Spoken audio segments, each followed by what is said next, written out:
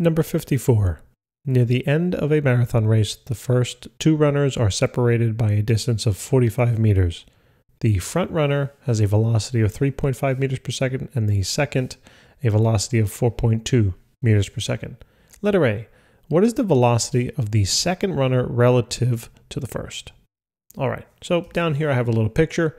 Here's the second runner running at 4.2 meters per second. Here's the first runner running at 3.5 meters per second. The second and first runner are separated by that distance of 45, and the distance to the finish line from the first person is 250 meters. That's going to be given in letter B. So let's take a look first at letter A. So we have to find the velocity of the second runner relative to the first. Anytime we're talking about relative velocities, you're going to want to consider this formula on the right-hand side. All right? And the A and C and B, they all just represent any item you like. So what do I mean by that? So what we're trying to find is we're trying to find the velocity of the second runner relative to the first. So according to my formula, this S is the A and this F is my C. So that should be equal now, then, the velocity of the second runner relative to B. Well, what is B? It doesn't sound like we have anything else in the problem, but we do. All of these given velocities that they gave us, the 4.2 and the 3.5, those are velocities of those runners relative to the Earth. Right? So the B there is actually Earth in the problem. All right? That's the third variable. So the first term here is the velocity of the second runner relative to the Earth, because that's the B value, plus then the velocity of the Earth relative to the first runner. Okay, so E here represents my B. And as we can see, this all works out now according to the formula B, and then this is C. Okay, so let's start plugging some stuff in if we can. So we want to find this velocity of the second runner relative to the first, and that should be equal to the velocity of the second runner relative to the Earth. Well, that's the value that they gave us. That's the 4.20. Okay, great. Now plus, I have to find the velocity of the Earth relative to the first runner? What? How can I even do that? Well, what is this number that they gave you, the 3.5 meters per second? Well, that's the velocity of the second runner, of the first runner, relative to what? Right, relative to the Earth. So then remember this little truth that the velocity of AB will always be equal to negative velocity of BA.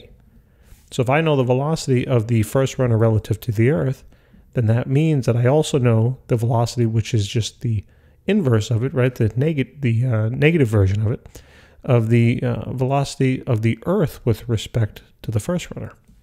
So basically, the term here is actually going to be 3.50, but negative 3.50. And now you can see how the math is going to just work out. And that should kind of make intuitive sense, right? You might have said, well, why did you go through all that mumbo jumbo? I know that the velocity of the second runner relative to the first I should have just subtracted them. Yeah, it's easy, but I want you to learn how to work this formula when the problems get a little more complex. You're going to need it. So we got 4.2 minus 3.5. And that's 0.7. Easy, easy. So 0.70 meters per second. Okay, great. So we got that relative. Okay. So letter B now.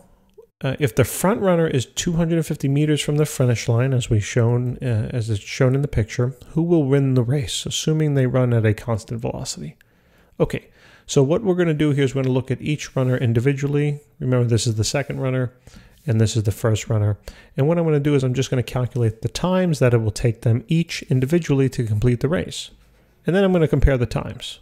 All right. So let's first look at the second runner. His velocity is 4.2, right? 0 meters per second. The distance or the x displacement that he or she has to travel is going to be what to the finish line? Well, it's going to be the 45 meters, right? Plus the 250. So that means that they have to run a total of now 295 meters, right?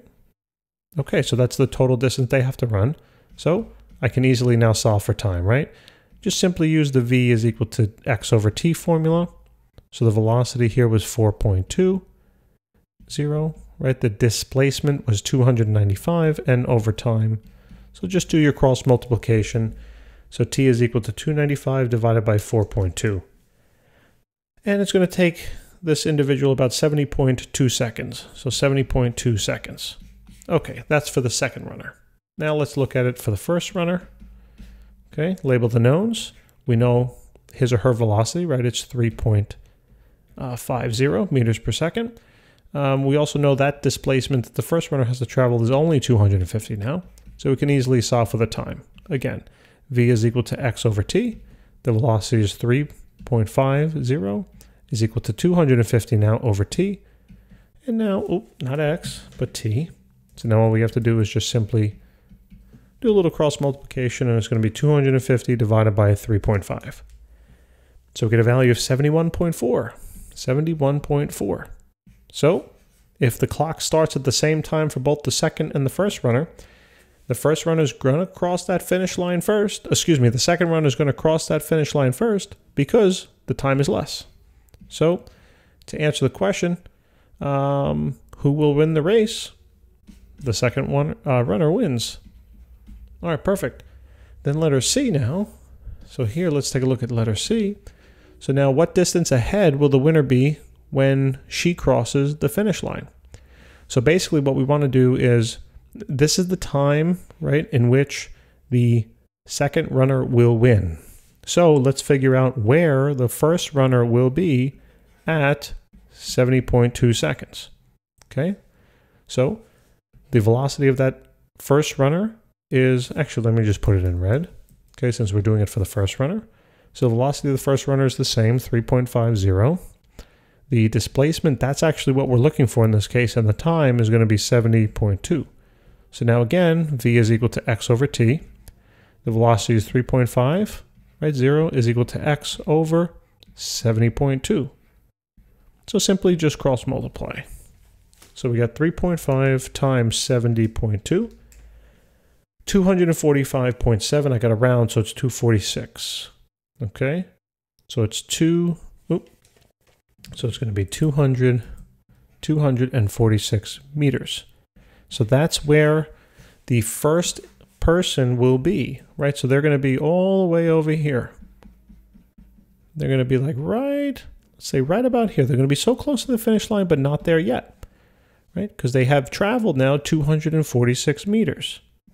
So if they had 250 meters to go, and when the second person crossed the finish line, they covered only 246 meters, how far ahead then is the winner that just crosses the finish line? Meaning, what's this distance right in here?